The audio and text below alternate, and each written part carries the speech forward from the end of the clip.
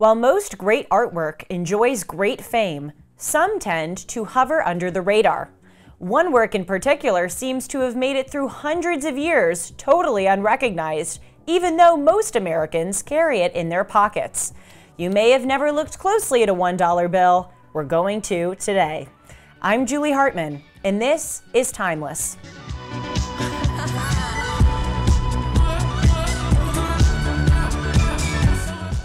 Hey everyone, welcome to Timeless. I hope that you're having a great week. Just a reminder to hit the subscribe button down below so that you can stay notified every time I post a Julie Noted news video or a Timeless episode. And also be sure to follow me on Instagram and Twitter at Julie R. Hartman. We recently just did an episode about magic. We had this great magician on, Mark Fury, and if you go onto my Instagram, you'll see him do some pretty cool tricks that left all of us here on the Timeless set with our jaws on the floor. I hope to do that for you again by the end of this episode, that is, leave your jaw on the floor, because we are analyzing the $1 bill today. And I promise you, it is just riveting to look through each of the different symbols and design of this piece of cash, and you just see how it really is, as I said in the introduction, a great piece of artwork that has a lot of national history embedded in it.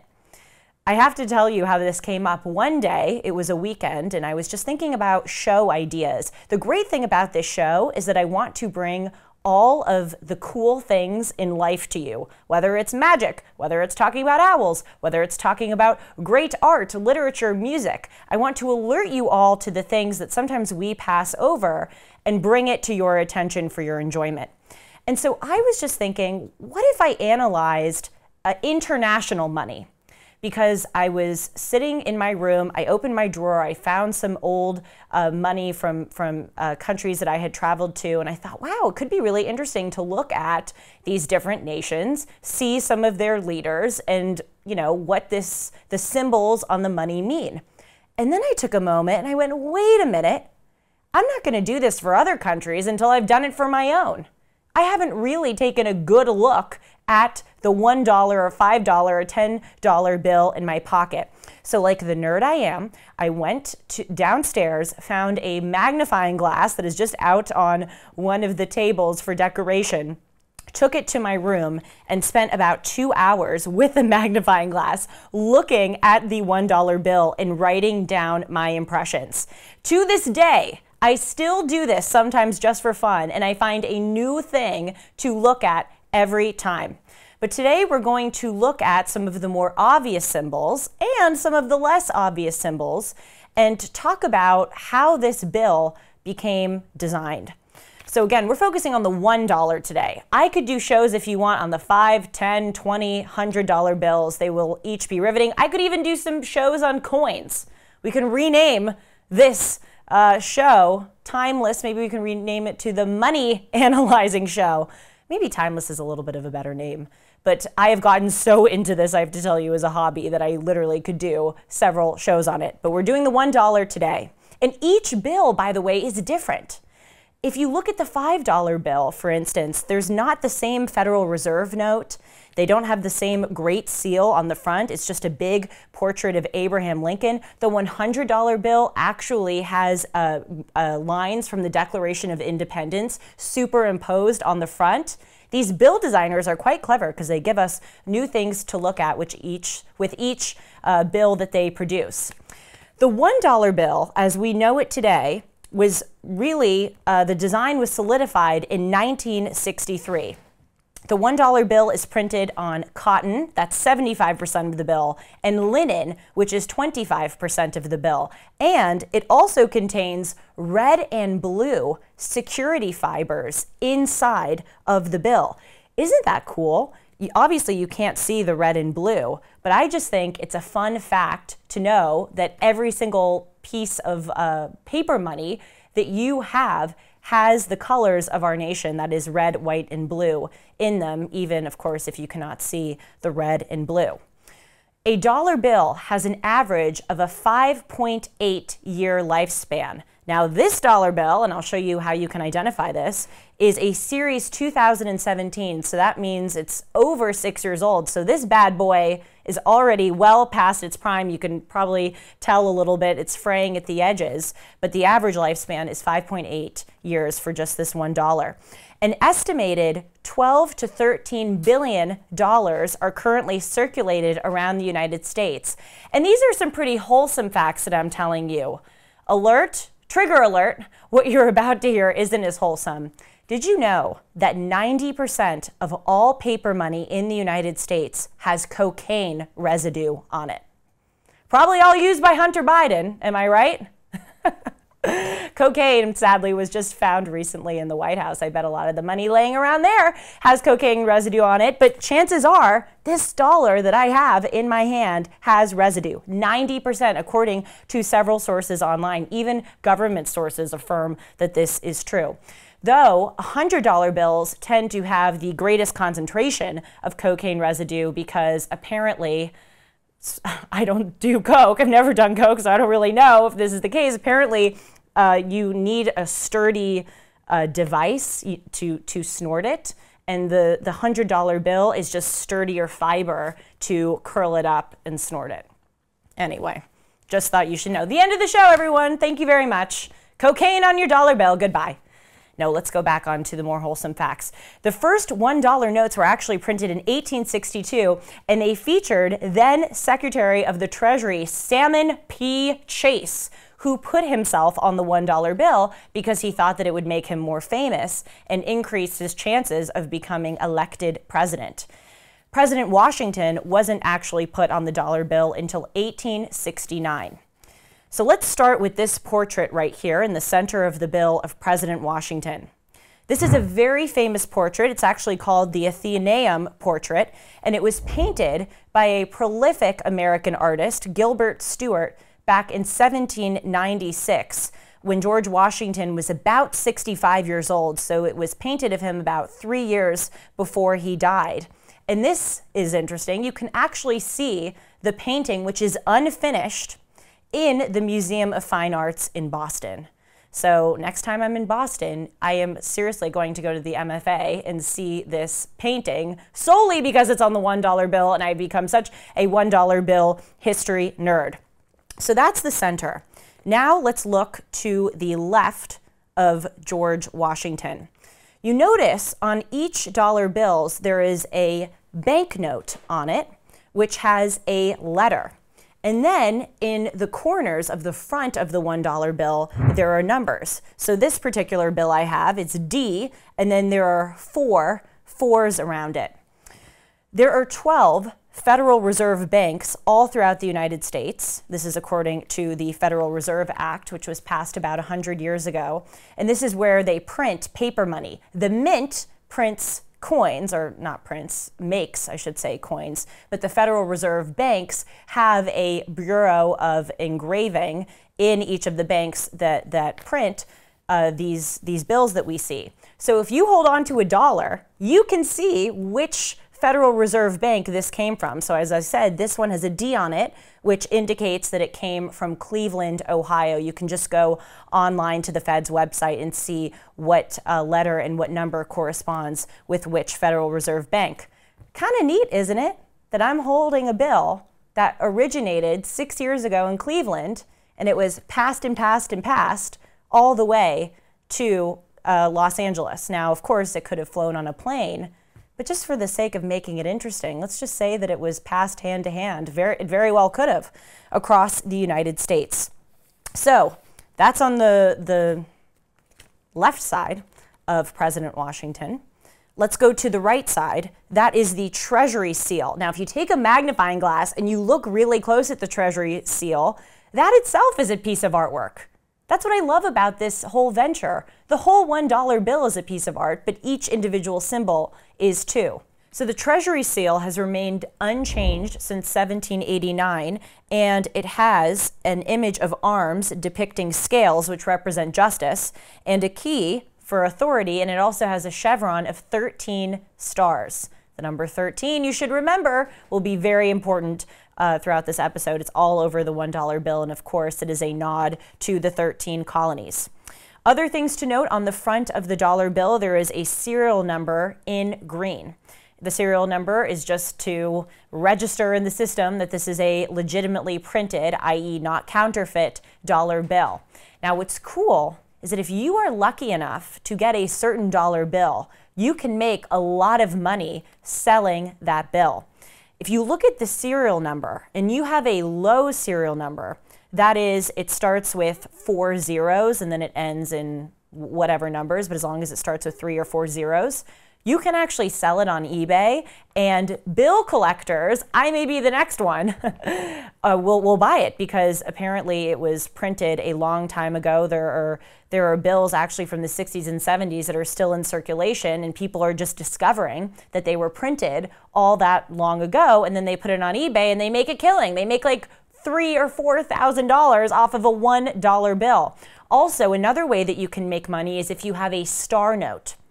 There will be a star next to the serial number if it happens that when the dollar bill was printed, the people at the Fed made a mistake.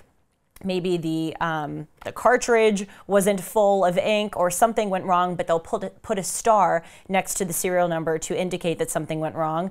And collectors and money junkies seem to like that too. So every time you get a dollar bill, make sure to look, because you could be winning the lottery, really, without even knowing it. So then finally, bill series. If you look at the bottom right of the bill, you can see when it was printed. As I said, my bill was printed in 2017, and then there is the signature of the Secretary of the Treasury at the time that it was printed. So this is a Trump era dollar bill. So Steve Mnuchin signed the dollar here at the bottom. Another note, keep the dollar bills you have now, especially if you're young. This is something that I'm doing. Even if you don't have a low serial number, even if you don't have a star note, I'm sure one day this Series 2017 Steve Mnuchin dollar bill will be worth some money. So hoard your cash, people. See, I'm making you all make money, and I'm giving you something cool to learn. I'm the best host ever. All right, flip, other side of the $1 bill. This is my favorite side. Oh wait, I'm sorry, we have to go back for a minute because this is very, very important.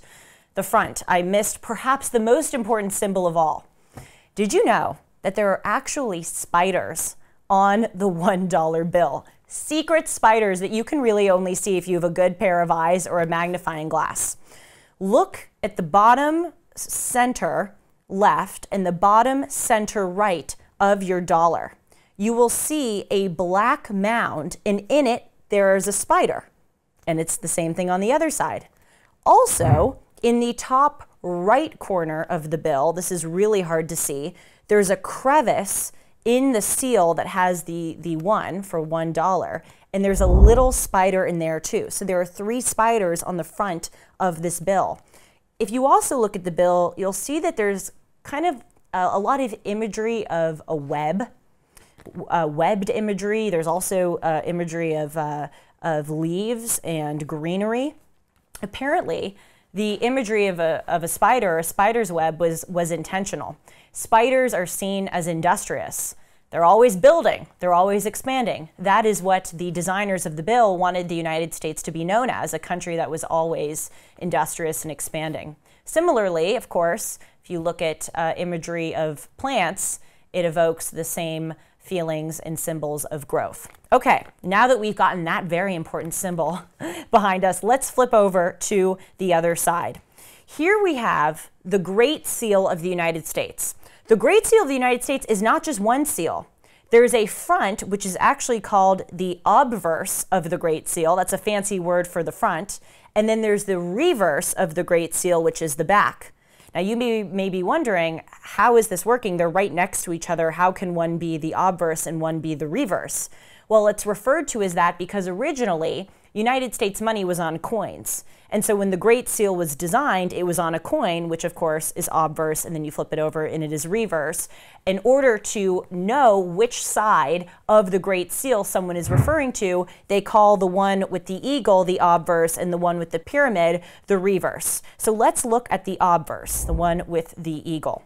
It's on the right side of the center of the bill. There is an eagle, of course, which is a symbol of the United States, a symbol of strength and power, knowing, because an eagle flies high and can see all. If you look at the shield on the breast of the eagle, there is a blue horizontal band with 13 stripes going horizontally. And then at the bottom of the seal, there are red and white horizontal the top is horizontal, the bottom is vertical, 13 vertical red and white bands, again, of course, representing the 13 colonies. Now, the right talon of the eagle holds an olive branch symbolizing peace. Unsurprisingly, there are 13 leaves in that olive branch. On the left hand of the eagle, so if you're looking at it, it's on the right, but the eagle's hand, it's on the left, there is a talon with 13 arrows, which symbolizes war. Now the sides that the eagle is holding these two symbols was chosen very specifically.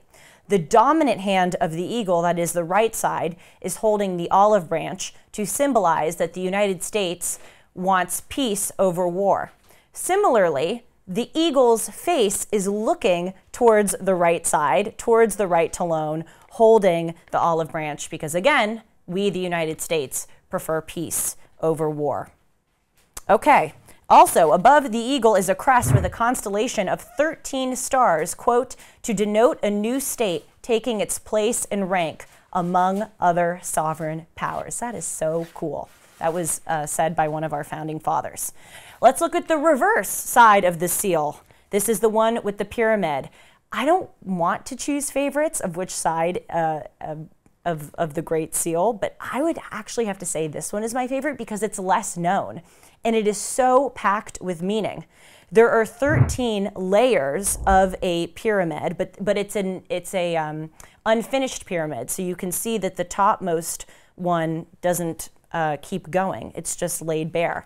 13 symbolizing the 13 colonies. The bottom of the pyramid, the base of it, has in Roman numerals the year 1776. Above the pyramid, there is an eye, which people call the Eye of Providence, again referring to this fact that Providence played a great role in the founding of the United States.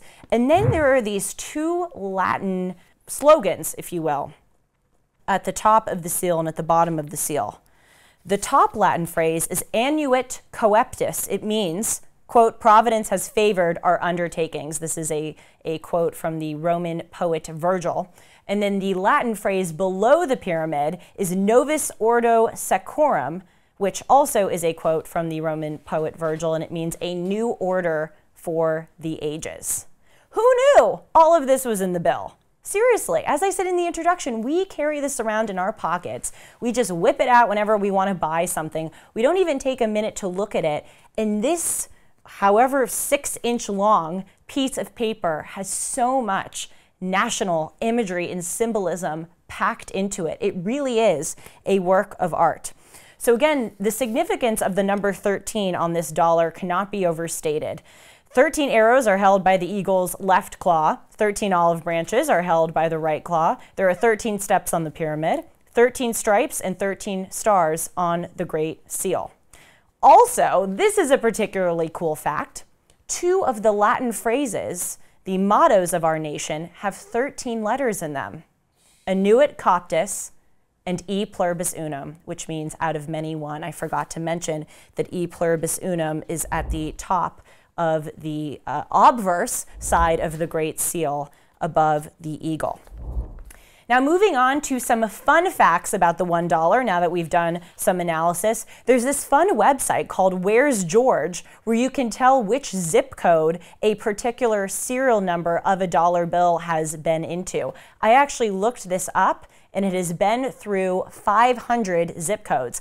I think it's probably been through more. The website is relying on people who have already made submissions, but still, that's really cool. 500 different zip codes that this dollar I hold in my hand has traveled through. There was also a law passed in 1955 that made it mandatory for all U.S. currency to bear the phrase, "In God we trust," which I think is a wonderful decision because Judeo-Christian values are the basis of our nation, so it ought to be, at the very least, on our currency. As I said, a star note is a replacement for original, which was misprinted, and you can make a lot of cash off of the star note. You can double fold a bill over 4,000 times before it breaks. And also, just another fact to put in your pipe and smoke, you can actually use a torn $1 bill if you can put the two sides together in an orderly fashion. You can put tape around it, hand it over, and it will still count. I hope that you enjoyed the show today. Be sure to take out a magnifying glass and look really close at your money because it is very interesting. You will see more on this show as I will analyze other dollar bills and maybe even coins if I get really excited about it. I hope to see you all soon. Take care.